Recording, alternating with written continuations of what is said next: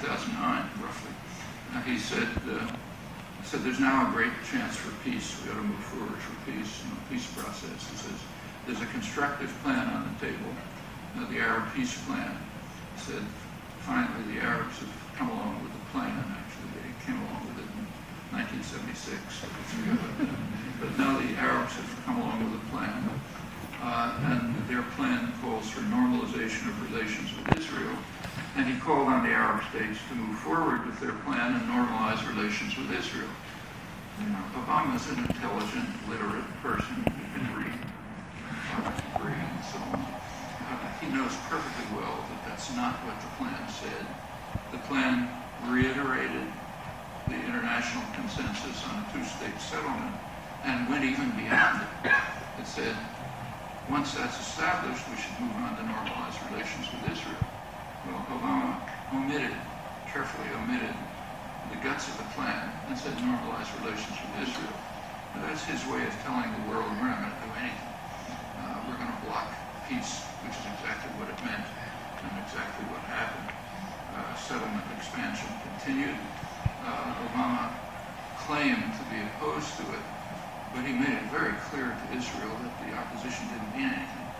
He was asked, spokespeople were asked at press conferences, are you going to do anything if Israel violates your demand to end settlement expansion? He said, no, this is just symbolic. In other words, Mr. Netanyahu, go ahead and do whatever you like. He was asked specifically, are you going to do what the first George Bush did? The first George Bush did impose very mild sanctions when, if Israel violated its demand that they not extend sanctions. Clinton, but Bush said, Obama spokesman said explicitly, no, we're not going to do that. We're not going to do what Bush did, just symbolic. So it's a clear statement, go ahead and expand the settlements, which is exactly how it's understood. Meanwhile, George Mitchell was kind of displaced by Dennis Ross. Ross comes straight out of AIPAC. He's Clinton's negotiator. His position, as he says, is there's an asymmetry between Israel and Palestine. Israel has needs. Palestine only has wants. So therefore we can dismiss them. That's the neutral negotiator. He's now the leading advisor. And then comes the series of steps up to the veto of the UN resolution last February. The Arab League, meanwhile, they do talk. They actually have voices. They don't say much, but they say something. Like a couple of months ago, they called for 2 no-fly zones. You heard about one of them. They called for a no-fly zone in Libya. And the big uproar about that. Great, no-fly zone in Libya. We got to bomb Libya because the Arabs demand it. They also, at the same time, called for a no-fly zone over Gaza. Not a word. Actually, you can read about it. You can read about it in the London Financial Times, the main international business journal. Some around the corners in the United States, you could read about it, but no national press. That no-fly zone over Gaza didn't conform to U.S. policies, so therefore that one didn't exist. Let's go on to what the options are now. What are the options today? Well, and there's a lot of commentary about this, of course, and the way it's usually phrased is that there are really 2 options. One is the two-state settlement, which has been the international consensus for 35 years. You can argue about this in detail. The base framework of it is understood. Now, that's one. And the other option that's proposed is that Israel should take it all over, take over the whole territory, and then there'll be a civil rights struggle, like kind of an anti-apartheid struggle. And actually, that's a position which is argued for by a lot of supporters of the Palestinians. They say that would be even better than 2 states, because then we could have an anti-apartheid struggle. And that's a real delusion. But those are not the 2 options. There's a third option. The third option is that Israel and the U.S. will continue doing exactly what they're doing right now. What they're doing right now is implementing a version of what used to be called the Sharon Plan. General Sharon, the expansionist. And namely, Israel takes what it wants in the West Bank. And we know what it wants. Not a secret. It wants everything behind the separation wall, which is in fact an annexation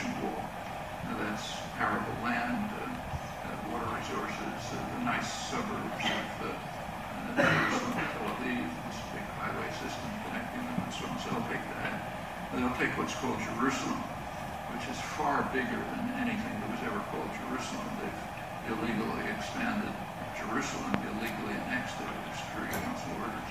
So they'll take Jerusalem, which cuts out a big piece of the West Bank.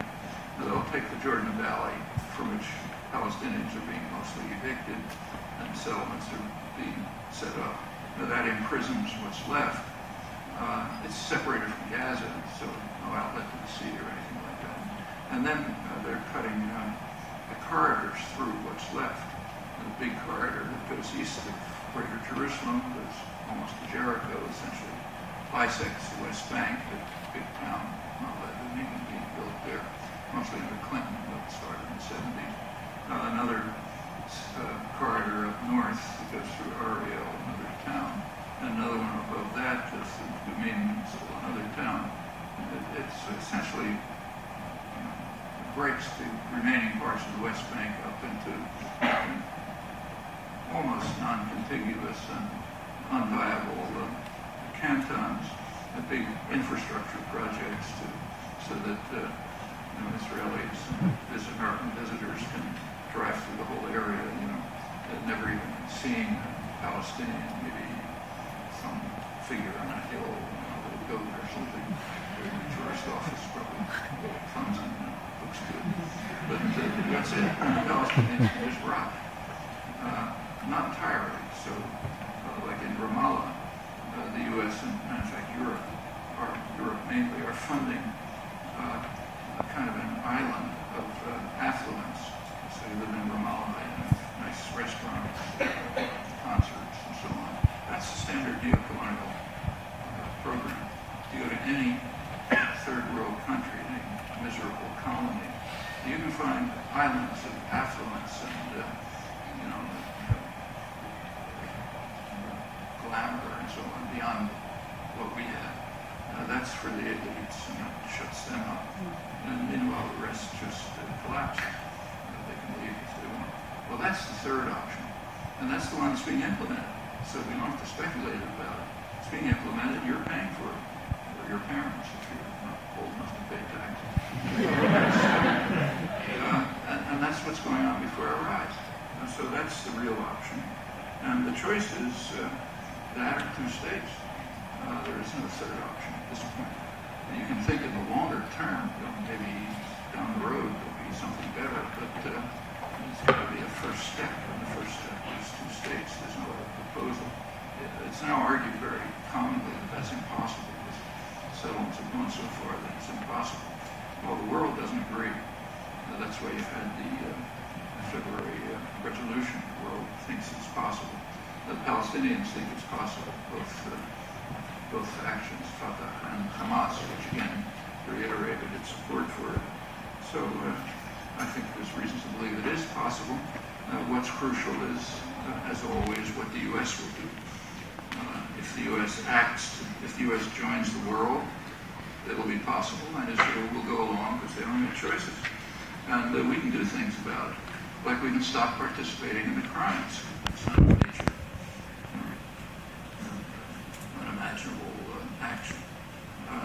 Stop participating in the crimes, along with what, say, Human Rights Watch and Amnesty International and others are calling for. That would make a difference. Now, it's very common now these days to draw analogies between Israel and South Africa. And most of them are pretty dubious in my view, but there are some which are reasonable and instructive. Oh, okay. It says 5 minutes. I'm used to that.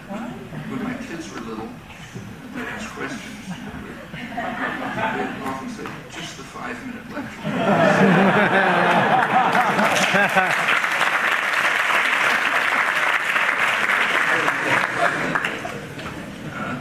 There's one analogy between Israel and South Africa which is very real and never discussed, probably because it's real. Around 1960, the South African government, nationalist government, recognized that they're becoming an international pariah. And the South African foreign minister called in the American